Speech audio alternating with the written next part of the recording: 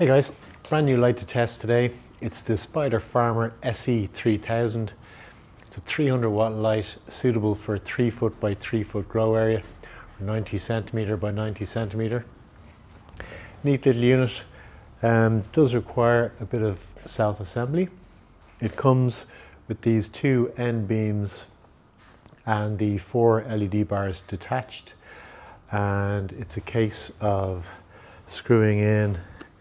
See here the wing nuts here, the eye bolts into this end beam, and fixing the 4 bars onto these end beams, and then you simply connect up on the end each LED bar into this beam, which has the power distribution through it, and this then plugs into the driver, which mounts onto the back of the LED bars with this plastic clip.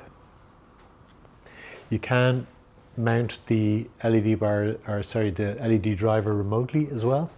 So that's why I have this additional coiled cable here. Looks a bit untidy, but it's necessary. Driver itself is a Meanwell driver, high efficiency, high quality driver, and has the little control box here from Spider Farmer with the on-off daisy chain connection for connecting multiple drivers together for dimming, but then an onboard dimmer as well, so that you can control it directly on the device itself, on the driver itself. From a LED point of view, got a mixture of cool white, warm white, 660 nanometer deep reds, and a small amount of far red and UVA as well. I did a spectrum test with the spectroradiometer, and as you can see here, it's a broad full spectrum light with all you need for growing all the way from seed to flower.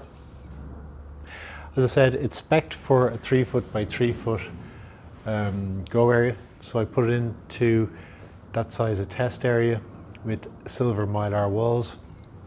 Hanging height recommendation from Spider Farmer was between 12 and 16 inches. I brought it down to the lowest hanging height, the 12 inches, and found that that was suitable in that I wasn't getting any PAR readings in the center above 1000. So it seemed pretty optimized to me. Then took 6 rows of 6 columns, so 36 PAR measurements in total, using the spot-on quantum sensor, and took the average PAR all across the target grow area.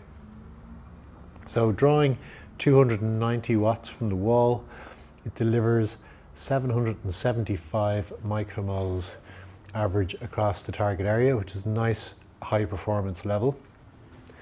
And dividing the total amount of power output by the power consumed gives us the fixture efficiency, and that is 2.17 usable ppf per watt, or ppfd per watt, which is a good system efficiency for a grow light of this size and in this price range.